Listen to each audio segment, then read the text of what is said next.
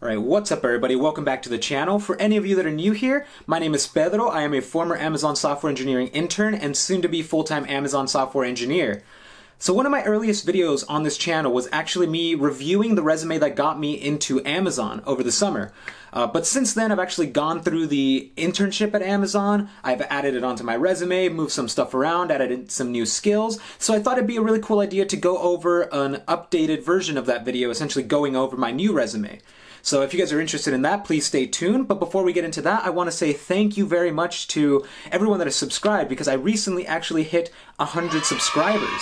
So thank you very much to everyone who's been watching the videos, liking the videos, leaving comments, and subscribing. I really appreciate it. And I'm very happy that you would make me a part of your YouTube life. So without further ado, let's jump into the video and take a look at my new and improved updated resume. Alright my friends, so as you can see, I definitely let the Amazon internship go to my head because I transitioned from a Google Doc to a very sexy latex template. And you know, what's the point of having an internship at a top tech company if you're not going to start writing your documents in latex for no apparent reason? I mean, I think it just comes with the territory. But beside the point, yeah. I decided to use latex instead for my new resume, and I also got rid of a couple things. So I got rid of the email and my GitHub. I moved the tech skills down and made them more specific. I also removed all my school experience items since I had a more relevant work experience now, so wanted to highlight that instead. I added my Amazon internship because, you know, gotta milk it for the views, for the money. It's just the way it goes. I also changed the project in my project section since before I actually had this like lyric analyzer, which I never really finished. And so I decided to put a project that I actually finished, which was my monthly spending automation tool. And I'll talk about that later, you know, let's not worry too much about that right now.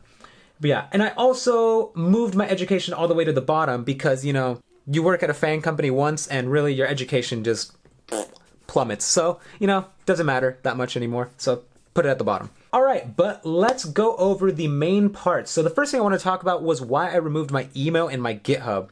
And so both of these were kind of influenced by me talking to my friend who is actually an intern at Amazon, but in the recruiting section, department, whatever it's called.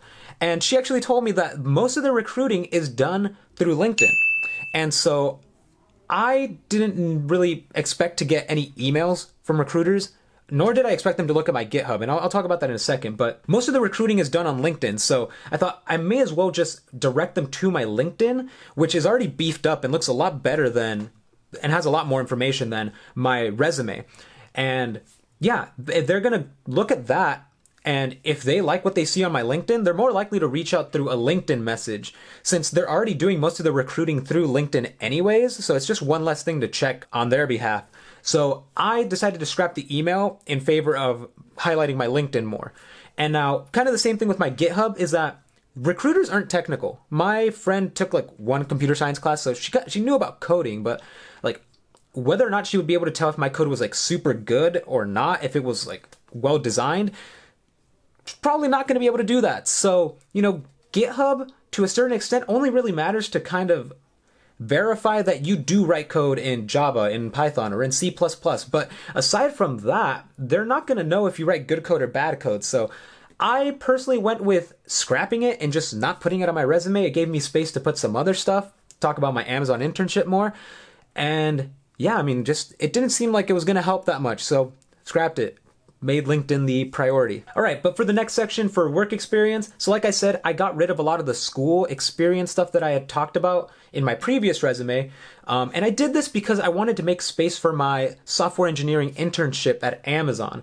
And I had a lot to say about that. And my school related stuff, well, yes, kind of impressive, like coming in first place in a couple competitions, really isn't as relevant nor as important to recruiters at tech companies as previous experience as an intern at a FAANG company, so I went with that instead. And so, you know, I just wanted to highlight a lot of stuff that I did, throw in as many key words as I could. So I talked about Java 8 functional programming, since that's what we mainly use. I learned about splitterators, which is a very technical thing. I talked about Java Spring, which is definitely going to pop up in a lot of different job descriptions. So, you know, that's something important to put on there as well.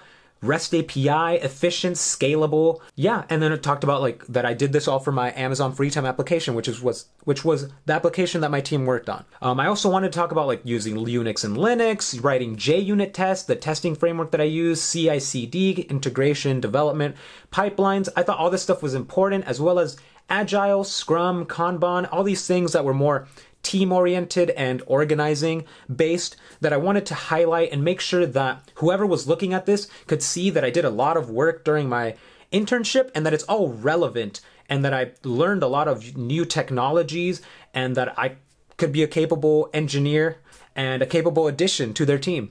And then the next thing that I had in my work experience was what I had before, which was my only other internship, which was at, in this case, Monterey Financial, just a small finance company near where I live. All this is basically just to show that I did some work with Python and SQL, and that the benefit that came out of it was that I was able to help their call centers better reach their goals and track their goals. So yeah, relevant work experience. It was very, very good of me to put a lot more information on here. And now, projects. I moved this up a bit more since I thought this project was actually a pretty good one, and I actually finished it. So my monthly spending automation tool, I ended up actually using Python and using the stuff that I learned from my previous internship at Monterey Financial. I used like pandas in order to read my bank statements, and I could organize them by category, calculate the totals that I spent in each of those categories, and essentially have a program that could automate what I was doing by hand and use the Google Drive API to actually transfer that into a Google Sheet so that I never have to be sitting on a calculator on my phone and just switching between my banking app. And I can just do that using a program to track my expenses every month. And I thought this was a really cool project that I did, and it helped me out a ton, and it's something that I could really talk about. If you saw my video on my Amazon internship interview tips, you'll notice that one of the tips that I gave was making a project that is based on automation, and something that you can talk about because there's a clear problem that you can solve, and then you can talk about the process of you going about solving that. And so this was one of them, and I thought it gave me a very good opportunity to talk about and showcase my problem solving skills. Now the next thing that I had was my technical skills. This used to be all the way at the top since I didn't have much relevant work experience, so I wanted to make sure that I could just kind of talk about the stuff that I learned at school and the stuff that I taught myself. And so I kind of made it a bit more specific since I'd actually worked with a lot more stuff. So I kind of split it up into this whole primary languages, Java, Python, C++, just the main ones that I code at for fun myself and at school. I did a little bit of web development. I learned a little bit of HTML, CSS, JavaScript. I started learning React.js a little bit. Didn't get too far with it, but you know, I could mess around with it and I could read the documentation if I needed to build anything else. So it's definitely something that I've worked with and I'm familiar with. So I put it on there. I also had Java Spring, which I was a lot more familiar with because of my Amazon internship. So I dropped that in there as well. Databases, I worked with MySQL from my previous internship, and then MongoDB was from a personal project when I was trying to learn some web development. And then testing frameworks, again, from my Amazon software engineering internship, we used JUnit and Mockito to mock out data. And so this was stuff that I didn't have previously since I'd only ever been given pre-written tests. I never actually had to like set up my environment to run tests or build tests myself, especially when it came to like REST APIs and mocking data. So I thought that would be important to put on there to highlight that this was a new skill that I had acquired. Version control, most people put stuff like this, Git, GitHub. I also put source tree, which was this kind of Git flow visualizer that I ended up using in my internship. So I just wanted to make sure to have that on there as well, since this was a new tool that I used, and you know, maybe a company uses it and they're like, oh, this guy knows how to use it already. Maybe it'll be a plus for them. Methodologies and tools, this was just, I needed a way to get Agile, Scrum, Kanban, and Jira on there, so I kind of made that up myself. But essentially this just highlights that I have experience working in an Agile team with a Scrum Master, using Kanban boards, and using Jira to handle tickets. And now finally, the education section, the least important of all these sections, but at the bottom it goes. California State University San Marcos, that is the state university that I go to, go Cougars. Bachelor's of Science in Computer Science, I'm doing computer science. GPA 3.7, not the best, but I mean, once you get a job at a FANG company, do you really care what your GPA is? Not really. So here we are. Miracosta Community College, go Spartans. That is the community college that I went to. 4.0 GPA. You could tell that I was trying hard at that time. Gotta get that 4.0. Make yourself look good for those transfer applications. But yeah, so I put my education at the bottom. Like I said, not super important after you get a FANG internship or a FANG job, at that point, your work experience matters a lot more. So I wanted to highlight that instead, and I just dropped education to the bottom.